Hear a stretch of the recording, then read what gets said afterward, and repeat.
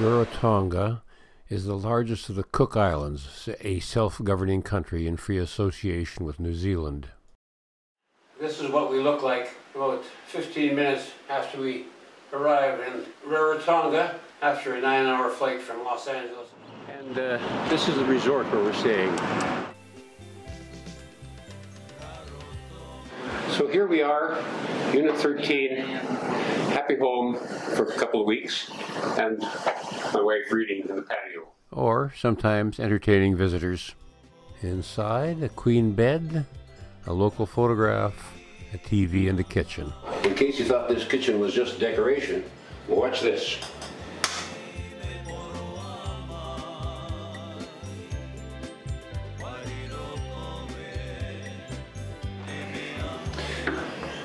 Cheers.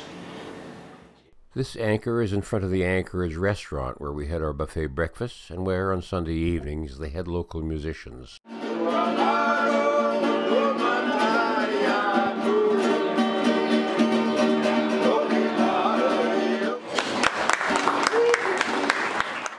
Like every tropical resort, there's a fine, expansive beach where you can just relax, listen to the surf, or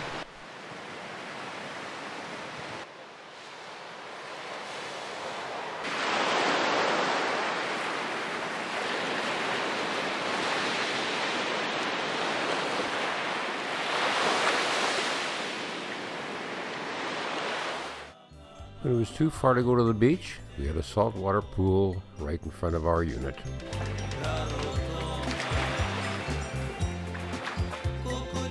As well as the vibrance of the Poinciana, the resort is alive with all the other bright colors of the tropics.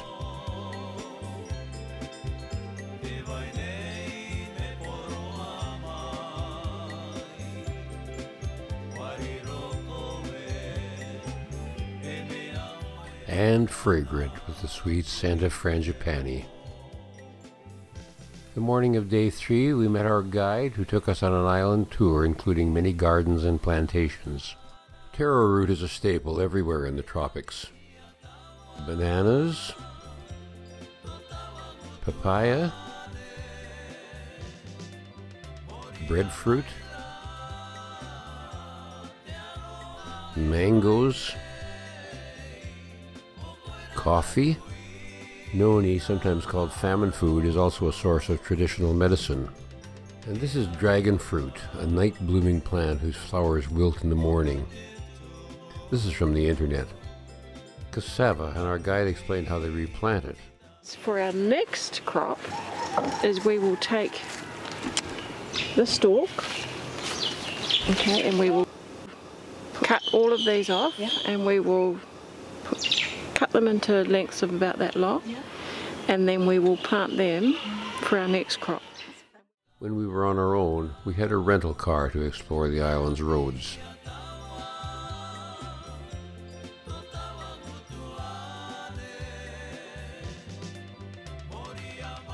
With its friendly invitations and all its brilliant flowering trees.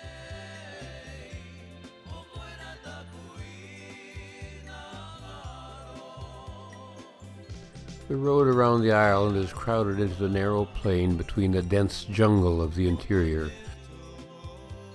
and the coast with its lagoon and reef. Where this ancient basalt, known as Black Rock, was once thought to be the place where the spirits of the dead left Rarotonga. Nowadays, the entire lagoon is one of the most popular playgrounds for tourists.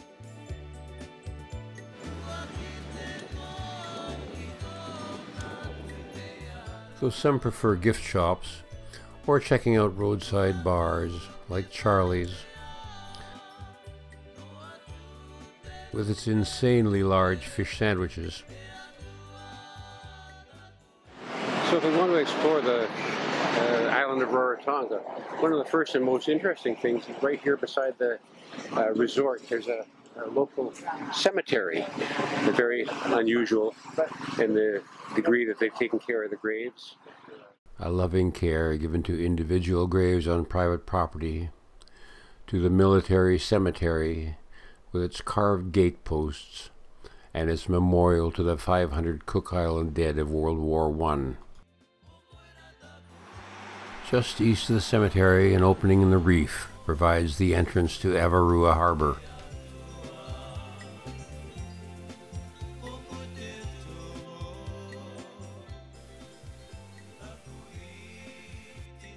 A visitor can go on a fishing charter or check out the inter-island vessels, the old and the new.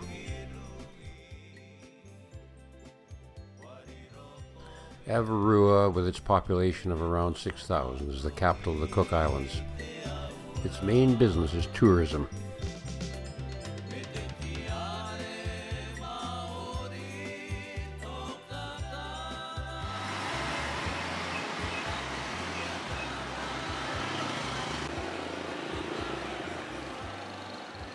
And its favorite form of transportation, the scooter.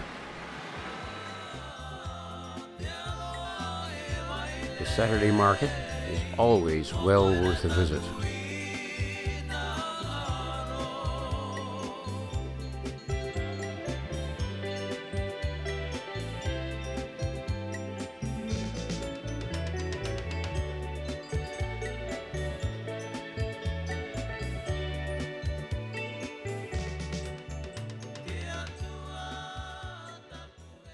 The pata, a wooden Polynesian drum, is a popular instrument in Rarotonga.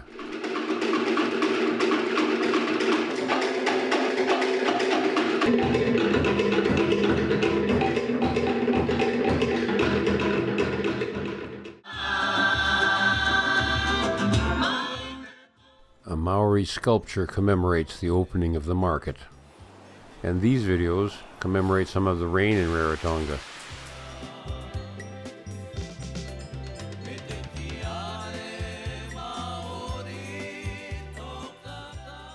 Sometimes the rain left even the flowers looking a bit bedraggled. But there was plenty of good weather for walking, and I found a lot of places to walk, most of them in these little side roads near the resort. Passing farmyards and the prison,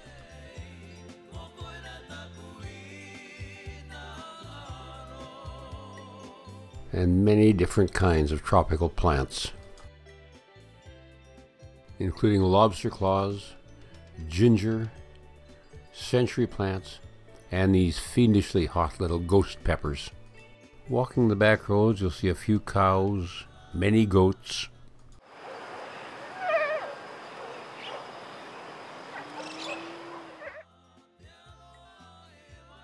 quite a few pigs,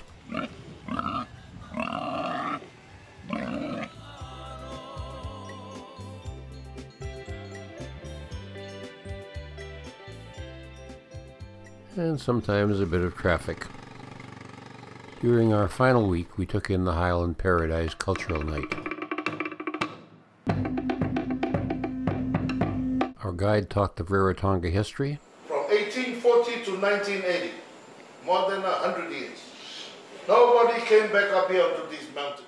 Where I'm standing, guava tree, rock on the reef. From where I'm standing, katrapa tree, rock on the reef. All that land in between those markers is my reward for you. Now here are the conditions of that land. I'm still the landowner, but you're the woman on the right is processing noni while our guide explains its uses. Cuts, minor bruises, burns, dislocations, used with the special skill and other herbs and oils. The last war that took place on Rarotonga started in this valley over here. The war was between this Waka tribe of Poigura and the neighboring tribe of Takitumu in the south. A Rarotonga war cry, Kamuka! Followed by some Rarotongan music.